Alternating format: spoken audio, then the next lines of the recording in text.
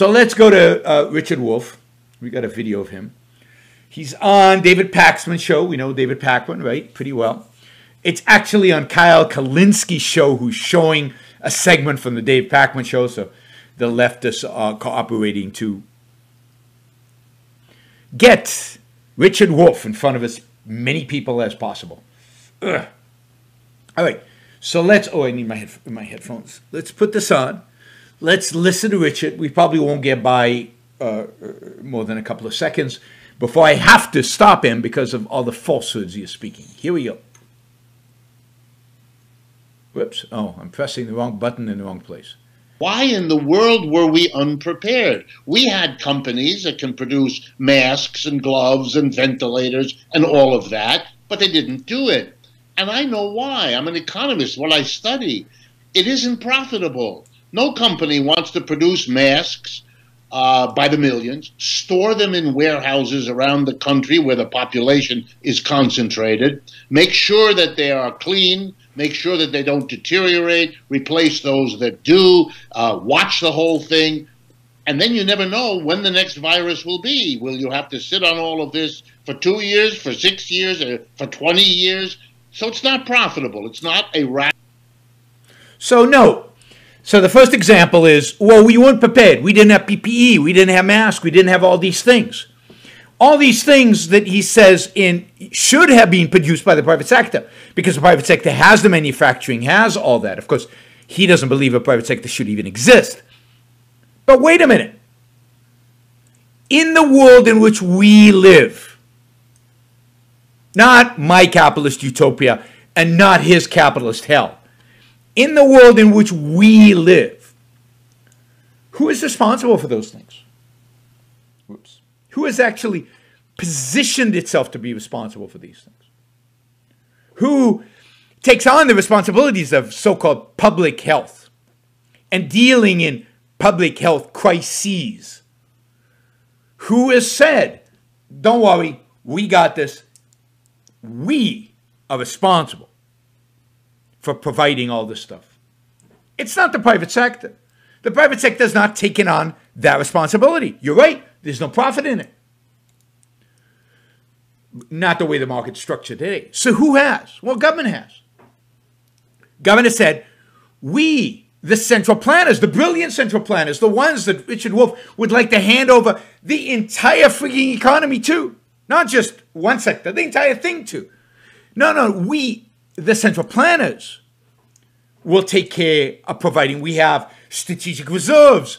We have warehouses. We can take care of providing PP&E. We don't want the private sector to do this. Indeed, we will dictate what hospitals invest in. We will dictate how many hospital beds are available. We will dictate how much PP&E hospitals can buy because we don't want them to be wasteful, because if they buy too much or they expand too large or if they have too many hospital beds, then what is going to happen? Cost of healthcare will go up and we, the government, will have to bear those costs and we, the government, will be blamed for it.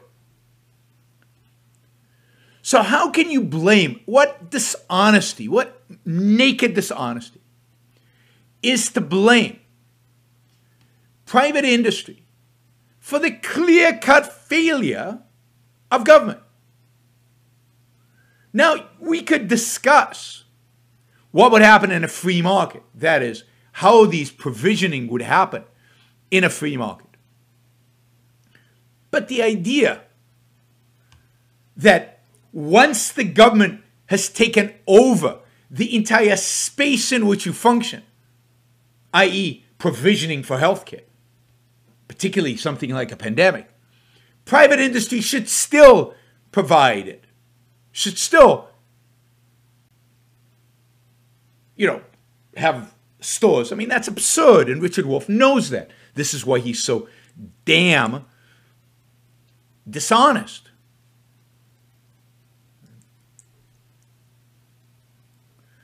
So it's just... Now, what would happen in a free market? So who would have an incentive in a free market where, under true capitalism, where the government was not storing PP&E and masks and all these other things? Who would actually provide this stuff? How would it come into being? Well, first, hospitals would be much better prepared because there is profit in being prepared. Because if you're prepared, more patients come to you during a crisis. You treat them better. You get paid. You're not providing a service for free. So hospitals, indeed, good hospitals like the Cleveland Clinic and other hospitals had plenty of reserve beds. They had emergency plans to take over motels, to take over other buildings that were vacant and turn them into emergency hospitals. Indeed, the private sector, the hospitals that truly behave like private enterprises, were well, had the capacity to deal with this virus very well.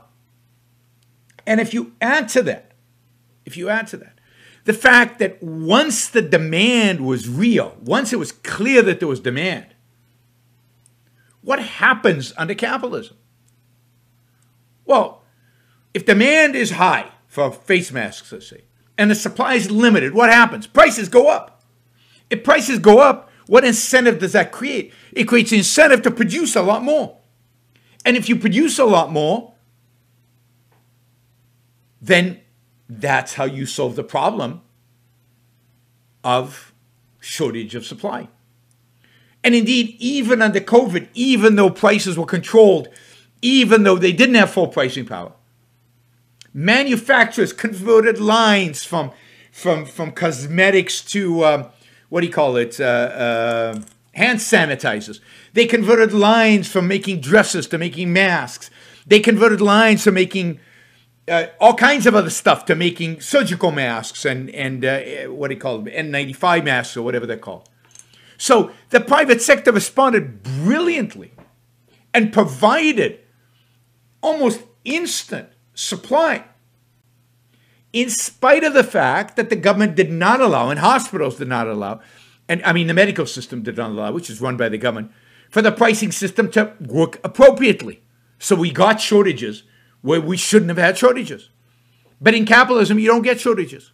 Prices adjust and supply adjusts in an emergency. Plus, hospitals, insurance companies have huge incentives when the government is out of the way to store healthcare provisioning for times of emergency. Any businessman will tell you, if you think long term, these are the kind of choices you make, and these are the kind of investments you make. And the businesses that don't make these kind of choices, they're the ones who go bankrupt. They're the ones who get sued during an emergency, and they disappear. And the market reinforces the long-term planners, reinforces those who would actually plan for the future, provision for the future, have supplies ready. So, Christian, thank you for the support. Appreciate that. So don't give me that. Don't take the fact. I mean, it's so dishonest when the government is set up to do this, tells the world it's going to do it, has reserves that it's responsible for, and they're not enough. They're badly allocated, they're badly distributed, and then for a socialist economist to blame the private sector. Really? And by the way, when he says, I'm an economist, I know why this happened. Really? He's like a pseudo-economist. If he was a real economist, how could he be a socialist? You can't be a socialist and actually be an economist. The two are mutually exclusive. National capitalist profit-driven calculation to make. So the companies didn't. That's right. And we didn't have the ventilators, the gloves, the masks, and all the rest. And there's no shorthand way of saying it. Private capitalism and the public health don't work well together. The United States has 4.5. Why? Why doesn't public health and private capitalism work? It works brilliantly together. Indeed, the hospitals are private hospitals. And if they were less regulated, they would have had more capacity. Indeed, the masks that you did get, and most people didn't die because of a lack of masks. Most people didn't die because of a lack of PPE. They died because politicians made lousy decisions like sending them back to nursing homes. That's why they died. It's because it was a virus that was new and the treatment was uncertain. That's why they died. They didn't die because of lack of PPE. Well, put it this way, most people didn't. So, on the contrary, we got tons of PPE. We got tons of respirators even. Once the government stepped out of the way, once government were allowed to actually produce and create and build, there's no shortage of PPE right now. There's no shortage of ventilators. So the whole thing is just ludicrous to associate this with capitalism as a problem. Capitalism would solve this problem. Indeed, where are the vaccines coming? Where are the new treatments coming? Where did this new treatment Trump just got, the antibody treatment coming? And there are hundreds of companies working on this all over the world, motivated by a profit motive. Now, sadly, a lot of the money to fund all this is coming in through government, which is going to distort the market dramatically. And it's going to favor some treatments over others, some vaccines over others. If the market had worked, we would have gotten better, faster treatments for this than otherwise. Yeah, I mean, the companies are working on this. What's slowing us down is the FDA. I mean, how come Trump got the antibody treatment and I can't? If I get COVID, I want the antibody treatment. But no, you have to be special. Because the FDA is the gatekeeper. 0.5% of the world's people. And we have 25% of the world's COVID cases. So 4.5% of the world people, 25% of the COVID cases or even deaths, I don't know what the number is. Why? Because the private sector failed? Or because our government failed dramatically? Did our doctors fail? Did our hospitals fail? Is it because of a shortage of PPE? No. It's 100% because our government failed. And because it's a, deadly disease that for some reason was more deadly in the U.S. But most of the reason for it is because of government policies. And COVID deaths. We're a rich country. We are. That is because of capitalism, by the way.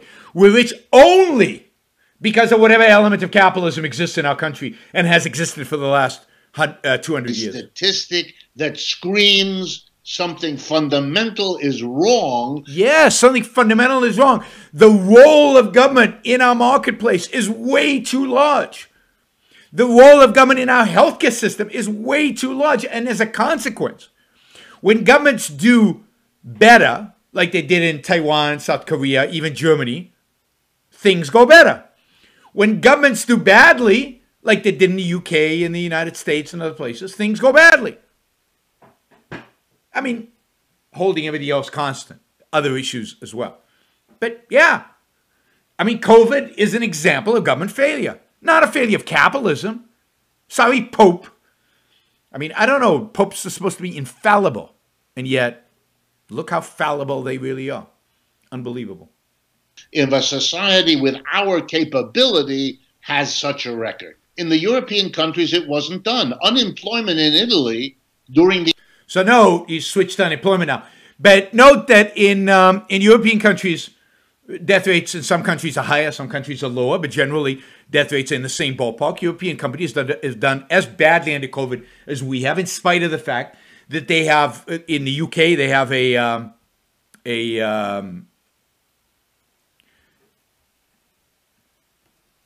National Health Service, NHS, and yet they did just as badly as our hybrid, mostly government-run healthcare system did in the United States.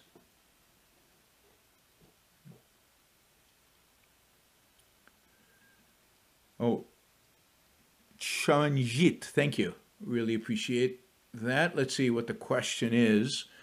It looks like it's related. Great to listen to. As healthcare is slowly nationalized, it's important to do more shows and explain why everything bad in healthcare is a result of government regulations. For example, why hospitals don't publish prices for procedures, drug prices, and every year. I agree completely. And later in the show, we're going to talk about insulin and drug pricing. Again, I talked about that a little while ago. We're going to talk about it again because I think it's people people don't present it right. Even free market people don't present it right. And it really, really, really upsets me. All right.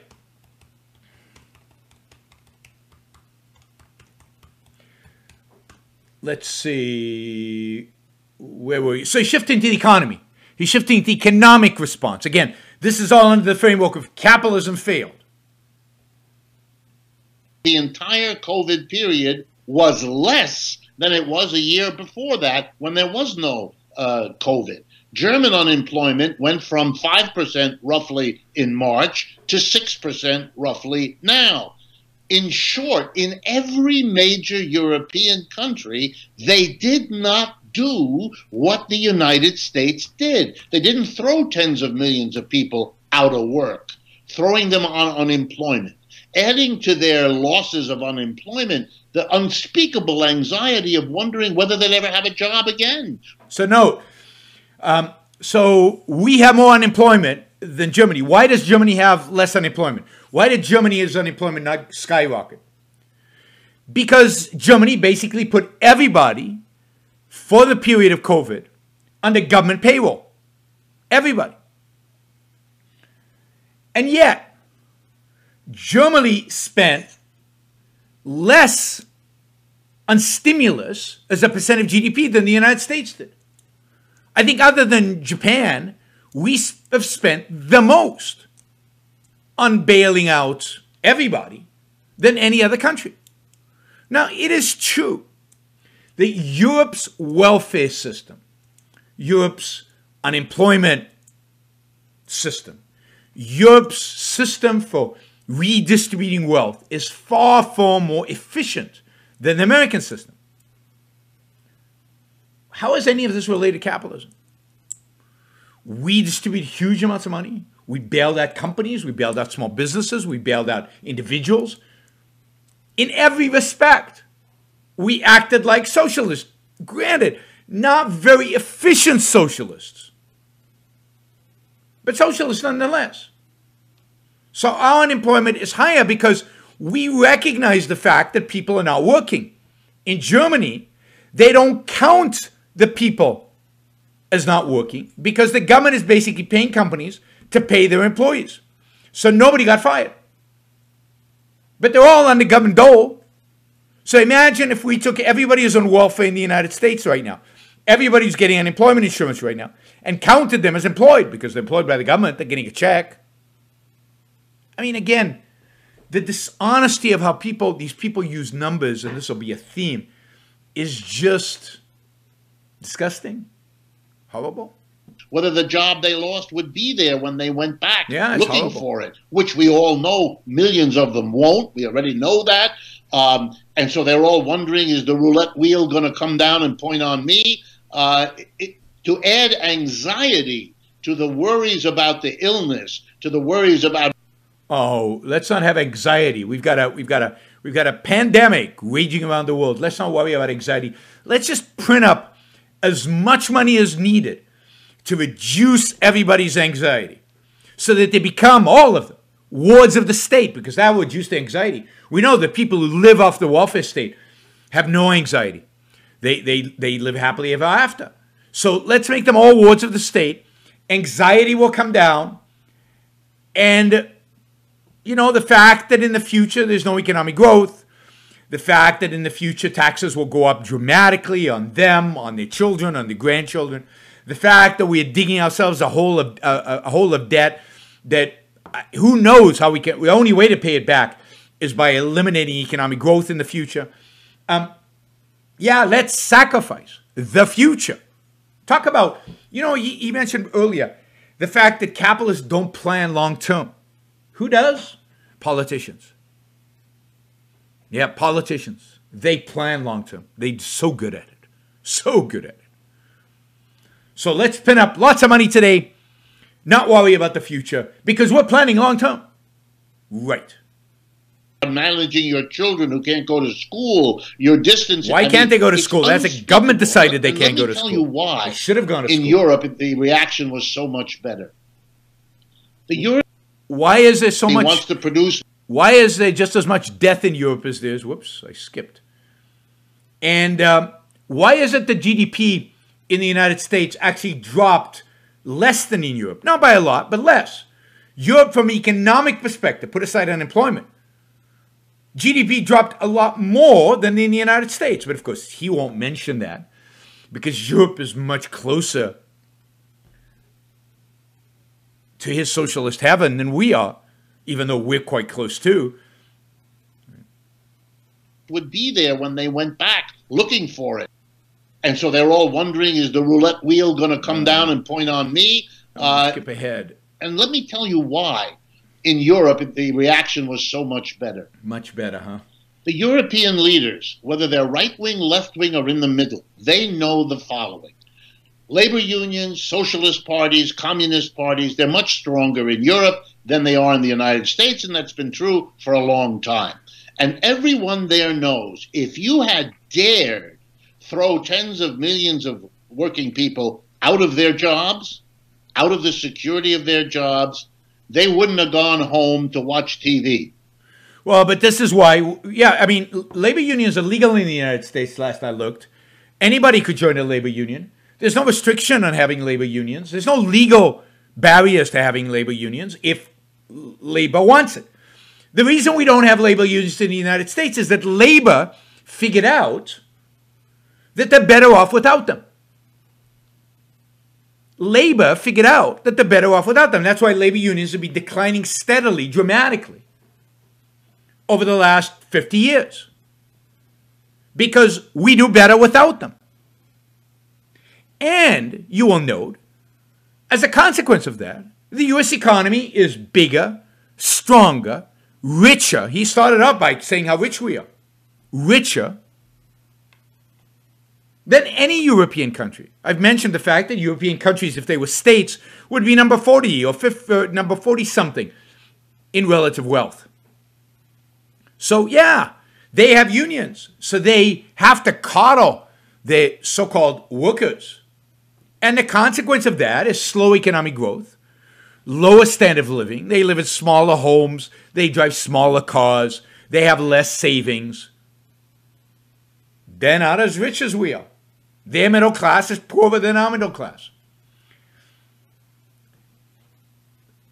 And we don't have capitalism, which we did. They would have gone into the streets and they would have shut down those economies way more totally than any pandemic could. And everyone there knew it. So here was the deal. Fact is, labor unions in Europe rarely strike, and they rarely strike because they're afraid. They're afraid of what happened in the United States. They have many, many more legal protections in Europe than labor unions in the U.S. have. But they're also afraid of pissing off the populace. Israel used to have the most powerful economic force in Israel used to be the labor union. It used to be the largest employer in the country. It used to be a socialist paradise where the workers owned the means of production. And they used to strike all the time. And it got to the point where the politics, because of that, voters voted in politicians who actually broke up the union and destroyed it or weakened it dramatically in terms of its power. And labor unions in Europe are afraid of that, terrified of exactly that. In Europe, the government will help you in your business, but you cannot fire anyone. That's right. All right, so that was Richard Wolff, and note the ludicrous nature of the whole thing. Jennifer asked if Packman agrees with him. Yeah, I mean, I think he agrees with a lot of it. He doesn't agree completely, but Packman is definitely on the left. He's not a socialist. He's not quite as left as Richard Wolff would be. I think Kyle Kalinske, from whose show I actually ran this, is more of a leftist in that sense. So, the left blames everything wrong on capitalism. Every problem is blamed on capitalism, and they have to invent stuff. They have to make stuff up. First of all, they have to make stuff up regarding the fact that we don't live under capitalism. They have to attribute failures of government to failures of markets. and then they make up their stats. What we need today, what I call the new intellectual, would be any man or woman who is willing to think. Meaning, any man or woman who knows that man's life must be guided by reason, by the intellect, not by feelings, wishes, whims, or mystic revelations. Any man or woman who values his life and who does not want to give in to today's cult of despair, cynicism, and impotence, and does not intend to give up the world to the dark ages and to the rule of the collectivist brute. All right, before we go on, reminder, please like the show. We've got 163 live listeners right now, 30 likes. That should be at least 100. I figure at least 100 of you actually like the show. Maybe there are like 60 of the Matthews out there who hate it. But at least the people who are liking it, you know, I want to see a thumbs up. There you go. Start liking it. I want to see that go to 100. All it takes is a click of a thing, whether you're looking at this. And you know, the likes matter. It's not an issue of my ego. It's an issue of the algorithm. The more you like something, the more the algorithm likes it. So, you know, and if you don't like the show, give it a thumbs down. Let's see your actual views being reflected in the likes. But if you like it, don't just sit there. Help get the show promoted. Of course, you should also share. And you can support the show at yaronbrookshow.com/support, or on Patreon or Subscribestar or Locals. And show your support for the work, for the value, hopefully, you're receiving from this. And of course, don't forget, if you're not a subscriber, even if you just come here to troll, or even if you're here like Matthew to defend Marx, then you should subscribe, because that way you'll know when to show up. You'll know what shows are on, when they're on. You'll get notified, right? So, yes, like, share, subscribe, support. Like, share, subscribe, support. There you go. Easy. Do one or all of those, please.